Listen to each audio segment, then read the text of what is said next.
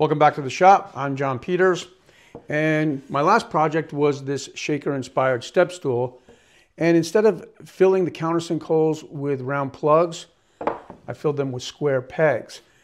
This is something I learned way back in the mid 80s at the shop I worked at. We built a lot of furniture out of soft pine, screwing all the projects together and then filling the screw holes with square pegs. I was a little nervous that cherry's so much harder than pine that I might split the wood, especially near the ends, but I didn't have any problems. So I did have a lot of questions on Instagram and YouTube, so I thought I'd make a video trying to use that square peg method in a few different popular wood species like walnut, white oak, sapele, and cherry. We already know that this method works with cherry, so I'll put that to the side and we'll start with walnut. I've got a mark here at 3/8 of an inch. That's half the distance between 3/4, so that's a pretty popular measurement. We'll drill one hole here. I used this to make plugs, so I want to make sure that I'm not drilling where plugs are. So we'll drill a hole right here, and then we'll put a few out in the middle of the board. And while we're at the drill press, I'll drill the holes in sapele. And we'll drill the holes in white oak as well. This is a 1/4 inch brad point drill bit. It's a very sharp drill bit, and that's what you want to use to get a nice clean hole. And I've adjusted the drill press to countersink the holes at just about 5/16 of an inch deep.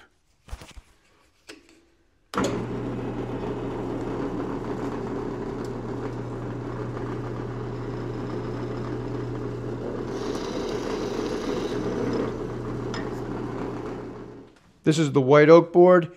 After I drill the holes, I'll drill one on this side of the board and then slice the board in half so we can measure how deep the hole is.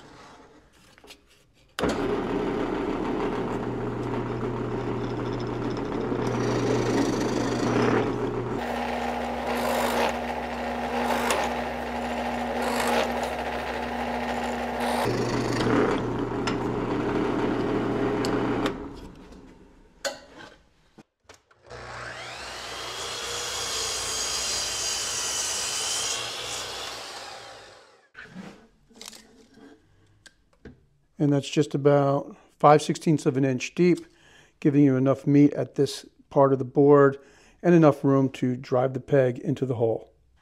And this is the sapele board.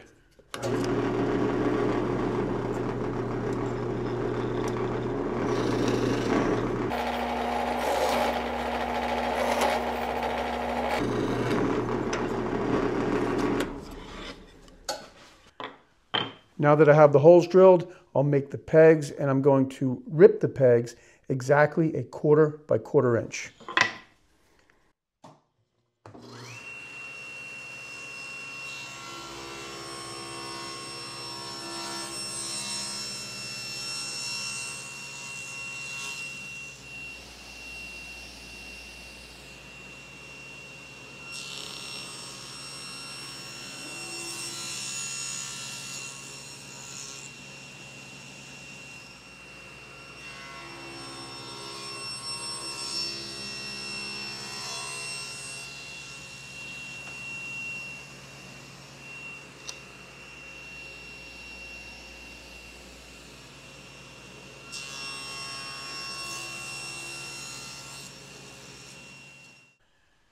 Anytime I drive a screw like this, I also drill a pilot hole. So I figured we'll do that as well, just so it's a good representation of the test.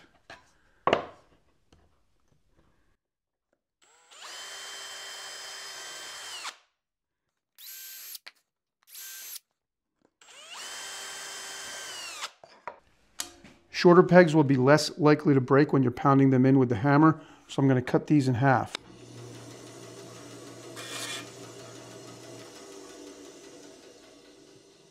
Now you'll take the peg and you're going to whittle a little bit of a point onto it, not too much, and you don't want to go past about 3/16 of an inch. Otherwise, the peg would be rounded over near the surface of the wood. So I'm using a utility knife here, but you can also use a drum sander. You can kind of set it up to do a few at a time, or you could use a belt sander turned upside down on your work table. But that looks pretty good. Take a little bit more off there. A little bit of glue.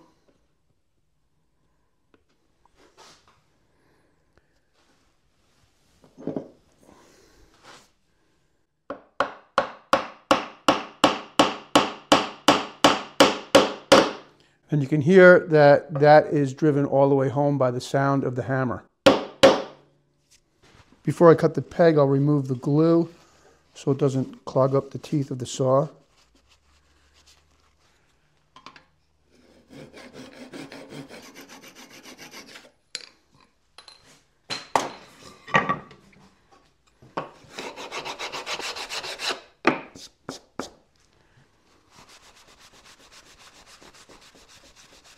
So that looks pretty good. There's no cracking.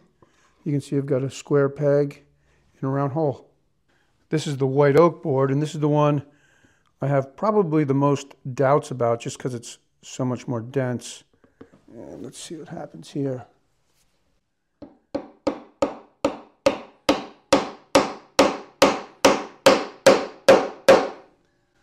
Didn't split the board yet. Try this one.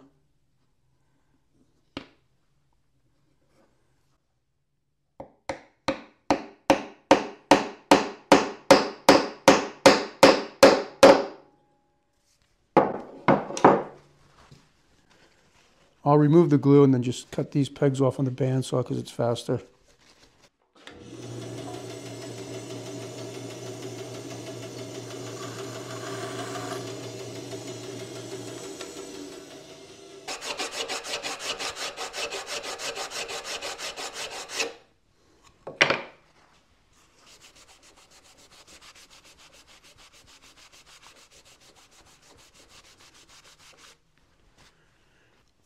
You can see on this corner, it's a little rounded over. So maybe when I was shaping the end of the peg, I shaped up a little too high. Have it over here too. But all in all, pretty good. Last but not least, we'll go with the sapele. I feel like I don't even need to test it on the middle of the board. If it's not cracking at the ends, then it's not going to crack.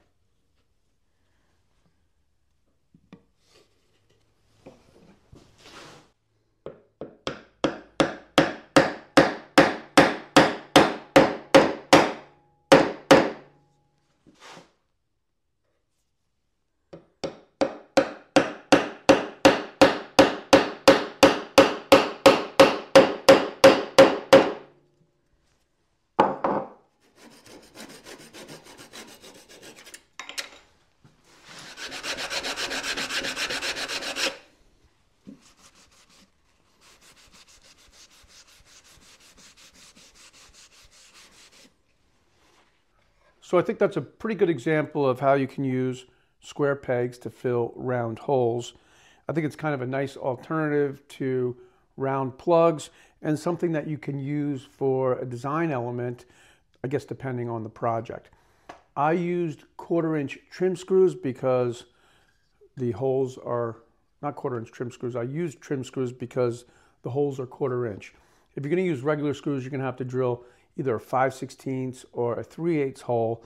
I think that might look a little clunky, but it really depends on the project. And this is the kind of thing that you just want to play around with. Get a few pieces of scrap wood, test it out first before you do something like this on your project. I would like to remind you that I have a ton of good woodworking projects on my website designed to help you build the furniture for your home. And they all have free video tutorials right here on YouTube. So if you'd like to check them out, I'll have a link right here or down in the description below. And I hope one of those projects will inspire you to get out into the shop and make some sawdust. As always, thanks for tuning in, and I'll see you next time. A couple more things I wanted to talk about. Number one, you might know that I started another channel, Today's Craftsman. We posted a video on Saturday morning on table saw insert. This is the cauliflower insert, and Jeff explains how you can make this insert to fit over the blade with the riving knife. So I'll have a link to that video down in the description. We just posted another video today on to never use the plastic push sticks that come with most table saws. And we give away one of the ones that I use, along with a few other things. So I'll have a link to that video as well. If you want to enter that giveaway, just go over there and you can find out about it. And last but not least, actually I got a few things. Over here, I've got a big pile of poplar. If you tuned into the thinking about using cherry to build the sauna, after reading all the comments and doing a little bit more research, I decided to go with poplar. Poplar is one of the 10 most popular woods to use for saunas, so that's what I went with. This is 270 feet of random width, 4/4 poplar with a straight line rip, and the total price, including delivery, was $575. So $1.85 a board foot, and I think it was $150 delivery charge that me and Jeff split because he ordered some red oak. And then one other thing, I started another channel, or restarted a channel called Two River TV. I was making videos on that channel about 4 or 5 years ago. We started making videos again, and we just posted a video Friday on a brewery tour of Bird's Mouth Brewery. So if you'd like to check out that video, that's kind of cool because it's local. And of course, if you do check out any of these videos, I hope that you'll subscribe and leave a comment and all that good stuff. All right, thanks again.